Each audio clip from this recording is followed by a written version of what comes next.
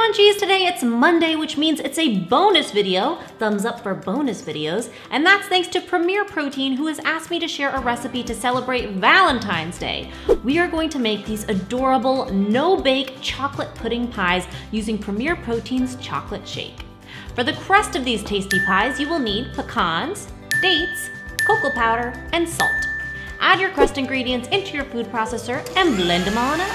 Once blended, grab a mini tart pan. Heart-shaped is optional but definitely recommended for Valentine's Day, and press your crust mixture down nice and tight, lining the pan, repeating with the rest of your crust.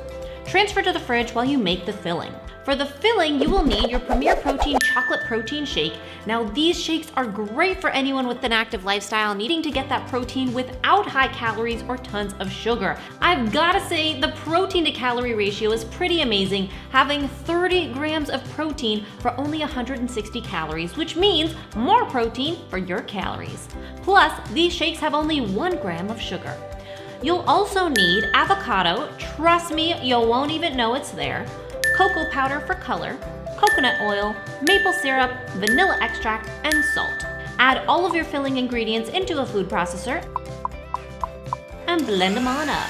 Let it blend for a few minutes. You should end up with a super creamy pudding consistency thanks to that avocado. Now just pour your filling mixture into your crust.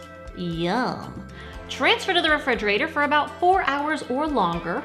Once removed, I like to top mine off with a dollop of whipped cream and a raspberry. These tarts are so delicious, the creamy texture is amazing, and it's an extra adorable way to pack in that protein for Valentine's Day in a fuel-filled dessert. I hope you guys enjoyed this special episode. Let me know what your Valentine's Day plans are in the comments below. I will see you Thursday for a brand new episode, and remember, it's all a matter of mind over munch.